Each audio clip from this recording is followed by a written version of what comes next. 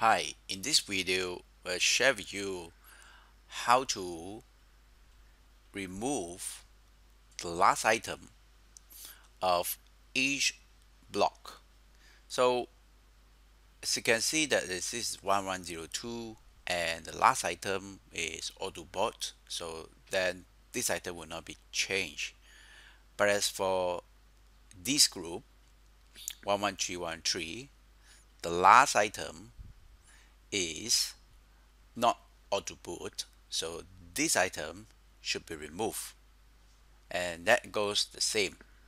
So ultimately in this list, we want to remove this item and this item. So let's begin. So I did not solve this problem immediately because it's considered hard. So it is okay that sometimes you cannot solve it.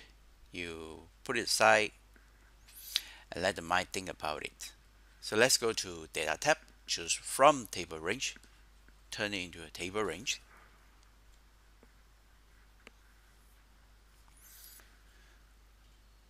So first step I use is to add a column, index column, to identify which row that I want to remove later. But because it's so dynamic, I wouldn't know which one is the last row of that group. So let's say this is a group. I want to group it. I go to home, group by, and group by the number. Here I choose all rows. And just call it details. Click OK. So this table consists of all the lines that for this number, this for this number. But now I want to extract the last row and then to look at what is the last row, the value in this item column. To do that, I go to add column, custom column, last, Table.Last. Double click on this. Okay, so that will give you the last row.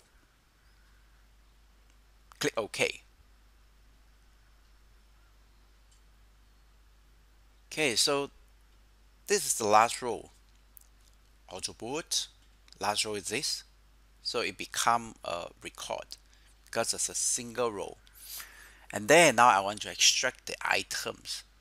To extract the items, I come over here and I type in fill, so record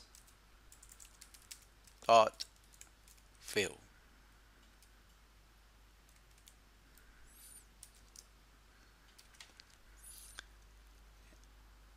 And then I want something in the item column, item element. Okay, in that record, I want that item. For each of the record, I want only the value in the item. So now you can see that the last item in this group is Tanjong, so which is not Autobot. So yes, exit. I want this value. That means I want this value. So now what I do is I want to know not only the item, I want to know the index, which is this Tanjong. I want this index, which is 4. So to do that, again I use custom column. I will check if the last row here, the value is not equal to or to boot.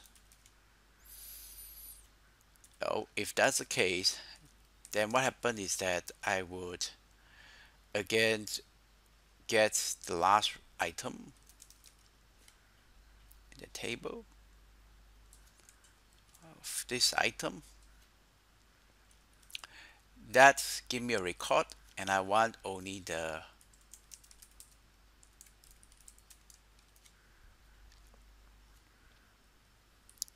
index columns value. Else nothing, just put there now. Okay, so these are the things that I want to be removed. the rows to be removed. Okay, then click OK. So you can see that that's the 4.